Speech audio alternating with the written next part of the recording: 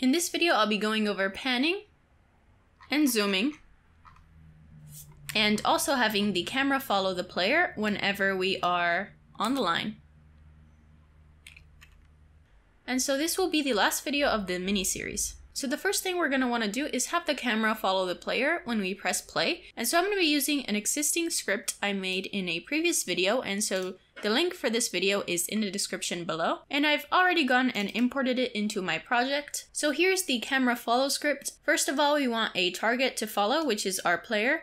Then we want our speed to follow the player at, it's kind of like a smooth speed, so how fast the camera follows the player, and an offset, which is how far away the camera is from the player. And then in our late update function, we do a calculation between our current target position, which is the player position, and our offset, which is our desired position, and then we do a smooth damp between our current position, our desired position, and we do it with our smooth speed. And so we'll be attaching this camera follow script into our main camera. So I'm going to just go ahead and in my main camera, I'm going to add in the camera follow script, and I'm going to drag in the player into our target. And so I don't want any Y offset because I want the player to be at the center of the camera. And then Z -1.5 seems good for now. And I'm just going to move my player to the center of the scene. And so now let's activate this camera whenever we are pressing play. So first of all, we want to disable it. So let's disable that,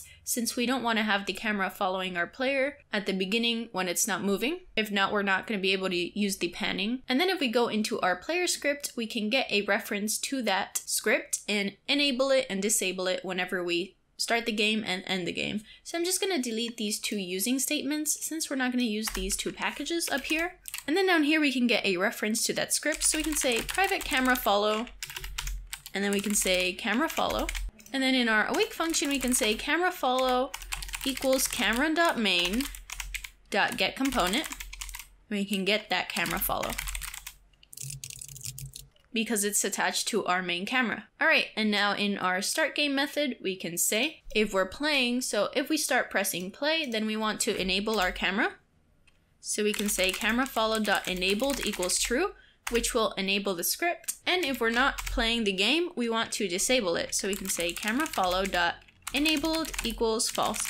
So let's see how that works out. So let's press play and let's do a small line here.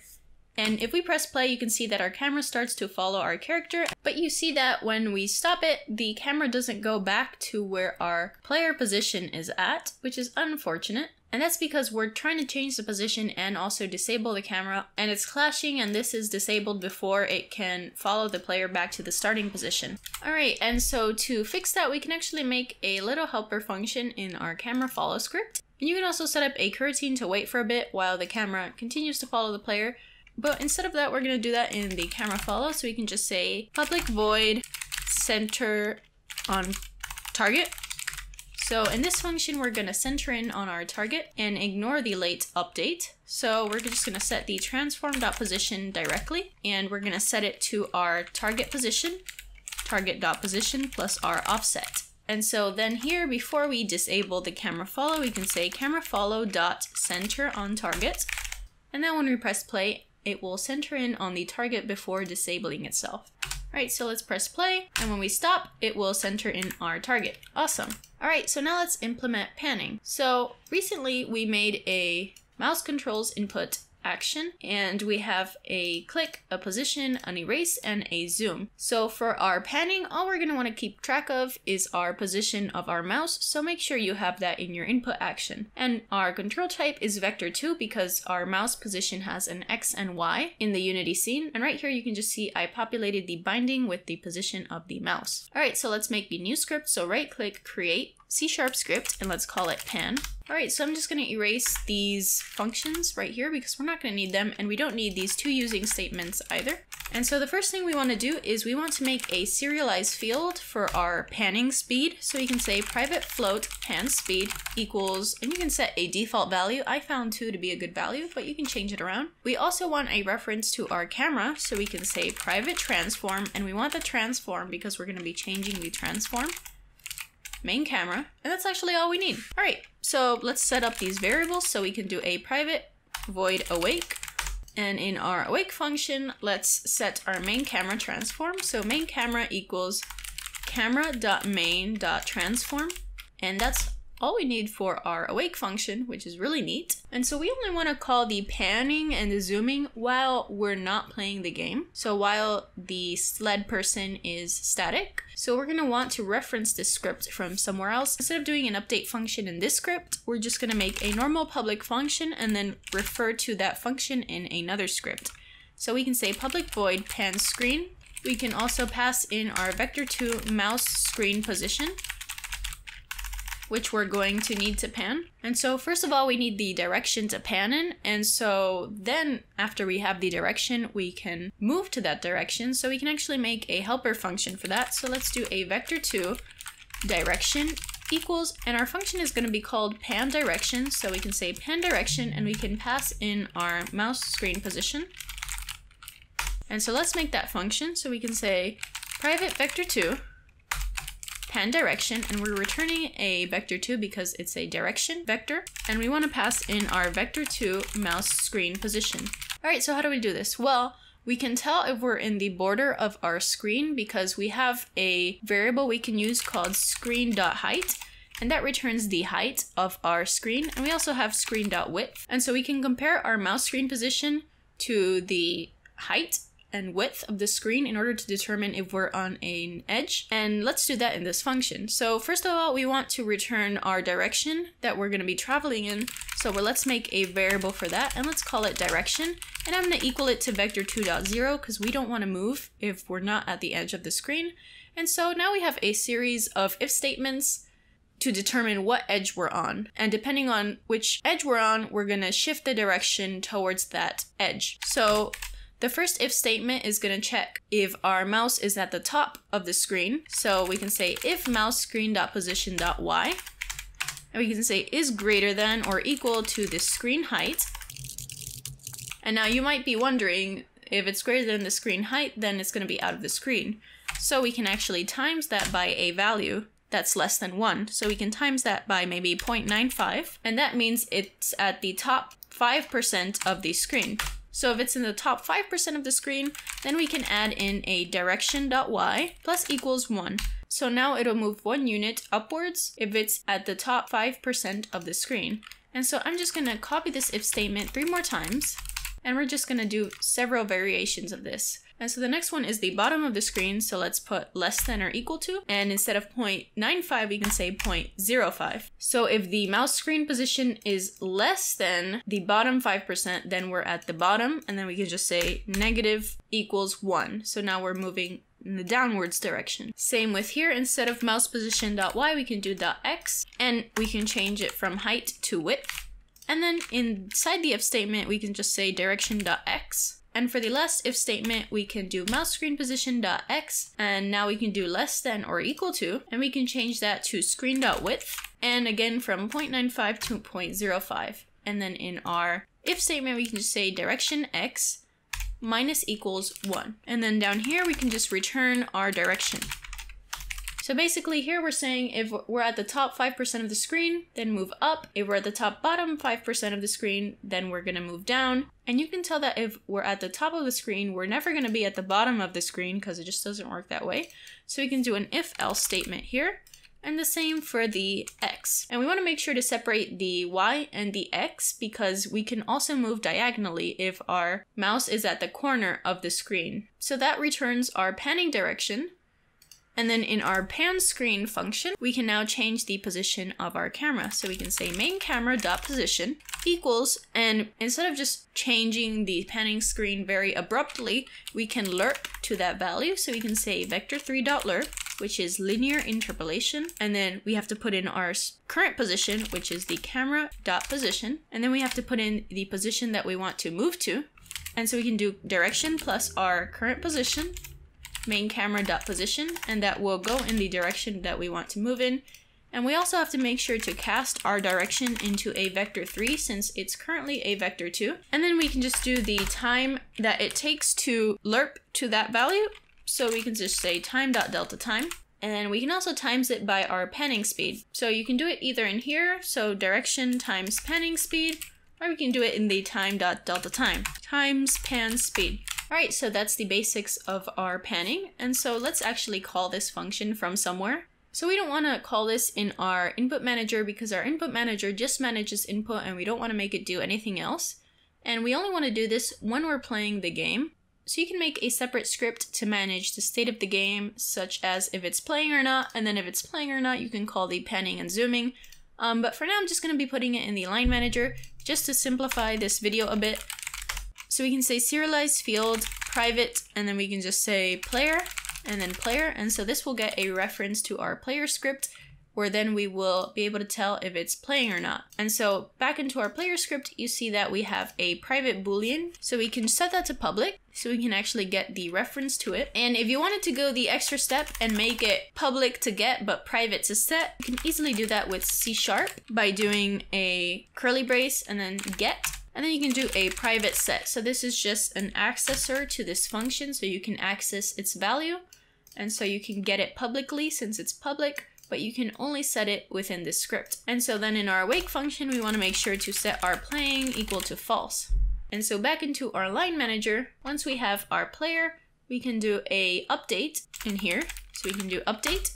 So we can do here if player.playing. Then we can call our panning, which we actually need a reference to. So right here, we're actually going to attach our panning and zooming into the same line manager object just to simplify things a bit. So we can say private panning, and then in our awake, we can say panning equals get component pan.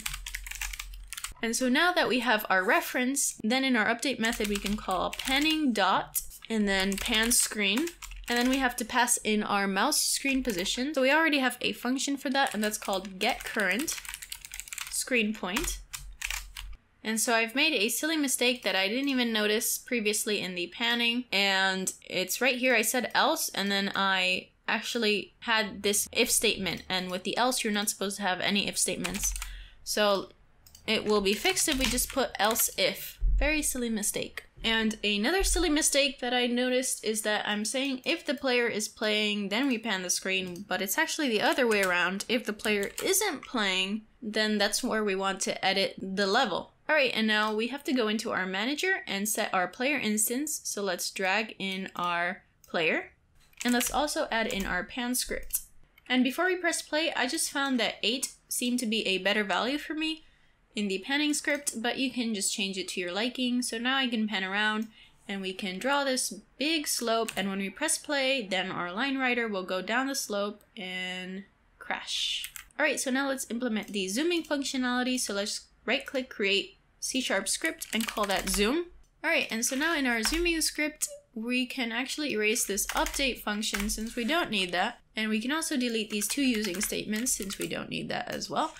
And we want to specify 3 variables here. So the first one is our zoom speed. So we can say private float zoom speed. And I can just set that to anything you want. So maybe 2f.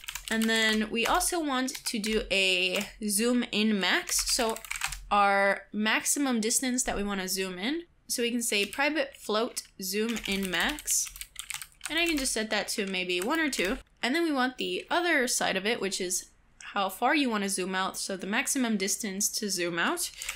And you can just say private float zoom out max equals maybe 15. And then we want a reference to our main camera, so let's do private camera, main camera. And in our awake function, we can say main camera equals camera.main. And we want the camera, not the transform, because we're going to be changing the size of the camera, not the transform of the camera. And so for our zooming, we have to take into account our starting position in order to tell if we're zoomed in to the max or zoomed out to the max. So we can also have another variable called private float, and we can just say starting Z position, because we only need to really keep track of the Z axis, which is how far we're zooming in and out. And then you can just say starting Z position equals, we can just say main camera dot transform dot position dot Z. And let's actually erase the start method since we don't need that. And then we can have a function public void zoom screen. And in our zoom screen, we're actually gonna passing in our increment. So this is gonna be passed in from our line manager, and this is just how far we've zoomed in and out, and this we're getting from our input. So remember, the input action, we have our zoom, and it's an access control type, so it returns a float, and it's just returning the scroll Y, how far we've scrolled. So we're gonna be passing in that increment, and we're just gonna say if our increment equals 0, then we don't really want to do anything. Else we want to change the orthographic size of our camera, and that'll make it look as if it's zoomed in or out. So we can just say float target, so this is our target of how much we want to zoom in or out. And we want to get our main size, so main camera.orthographic size. This is literally just the size of our camera. And then we just want to add in our increment. And this is great and all, but how do we know if we're between these two values? Well, we can actually clamp between those two values. So we can say mathf.clamp, and clamping will make sure we don't extend past the minimum and the maximum value. So we pass in the value first, then our minimum, which is zoom in max, and our maximum, which is zoom out max, which the names might be a little confusing and you can change that if you want. But we're zooming in and then we're zooming out. And then we can actually set the orthographic size. So we can say main camera.orthographic size. And we can do the same thing as the panning. So we can say mathf.lerp. And we can do it from the current orthographic size to our target one. And then we can do our time.delta time times our zoom speed. All right, and then into our line manager, now we can also call in our zoom. So up here we need a reference to our zoom script, so we can say private zoom, and then in our awake we can say zoom equals get component zoom, and then right here we can say zoom dot zoom screen, and then we have to pass in our increment. So let's make a helper function for that. So private float get zoom value, and then we can just return input manager dot, and then we need our zoom value. So let's go to our input manager and see if we did that. All right, so we have a function for that. Awesome. So we can just say get zoom, and then in our zoom screen we can just say get zoom value. All right, so now if we go into our manager and we add a new component zoom and we press play, then we can actually zoom in and out now. And it's a little slow, so you can actually adjust the speed however you like. So now you see it's a little faster now.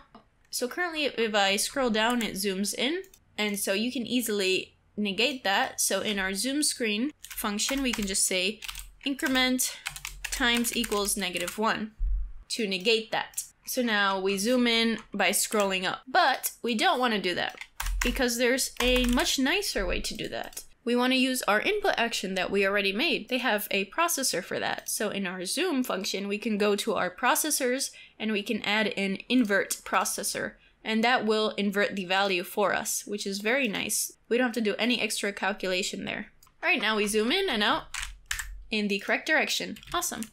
So I want to thank you so much for all of your support in this video. There's a couple of other things that you can add, which is the surface vector 2D to make sure that you can go in both directions.